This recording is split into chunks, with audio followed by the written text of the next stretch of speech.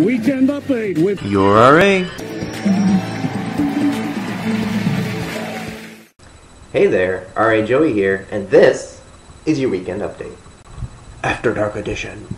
For all of you that were on campus between 9 a.m. and noon, you may have noticed a significant lack of everything. Power was out all across campus except for Laker Village. Why not Laker Village? I don't know, but I still don't want to live there. Anyway, it was probably just about the most exciting 3 hours of our lives, as electrical crews worked around the clock and students battled for their very survival in a post-electrical world. Here is a recreation of my struggle to beat the odds and survive the power outage.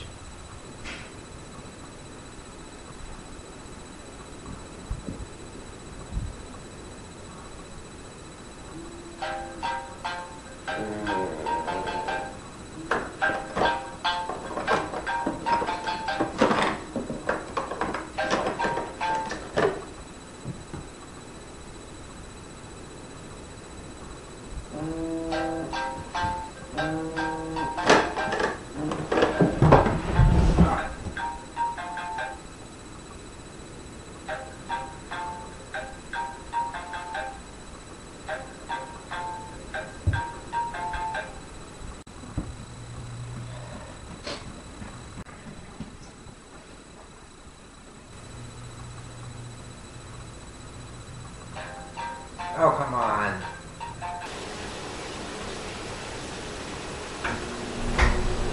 Power's back. Okay, so it was only out for like 3 hours. Yeah, I'm sure some of you were like, oh no, it's no big deal. No, not a problem. Yeah, you guys are like, yeah, it's great, man. On this side of the state, we get water when the power's out, and it gets fixed in a few hours.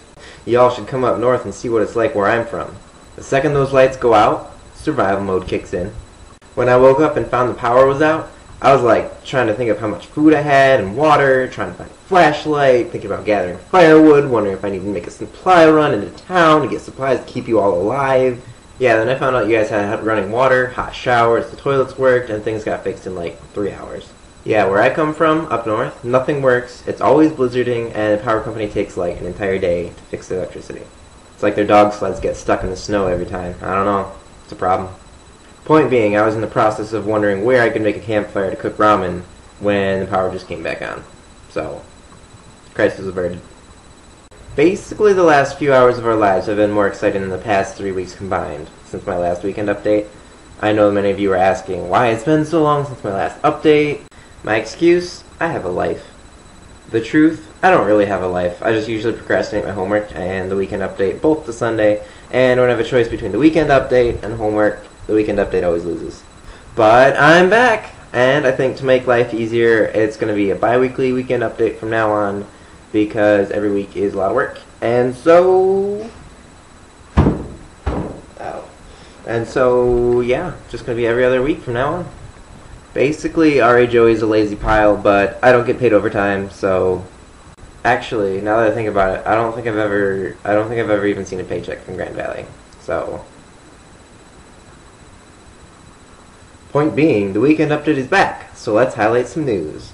Story 1, it's fall! Yay, leaves! Story 2, the Tigers lost! Lame. Story 3, MSU beat U of M. Go Lakers! Story 4, homecoming is soon. Super cool. Story 5, Halloween is soon. Party rock! With apple cider. Story 6, midterms. We don't like midterms. Story 7, there's the new iPhone 4S. Just kidding, we can't afford that. And our last story, global anti-corporate and anti-government riots, protests, and rallies. I still don't know what we're protesting. Basically, lots of things are going down. Think about it. This semester is halfway over. Think about it more. Your freshman year is 25% over. Think about it even more. Your college career is 6.25% over. Now think about this. That's crazy. This morning, I had a white mocha coffee with a peach flavor shot. It's kind of weird. Well, that's all we have for this week. If I get over 100 views and some good comments, maybe I'll do it every week instead of bi-weekly. But until then, have a great week, study like a boss, and remember, if the lights go down, we just gotta party till the sun comes up. And by party, I mean study party. Or like movie party. Or pasta party. Yeah. Have a pasta party. JC out.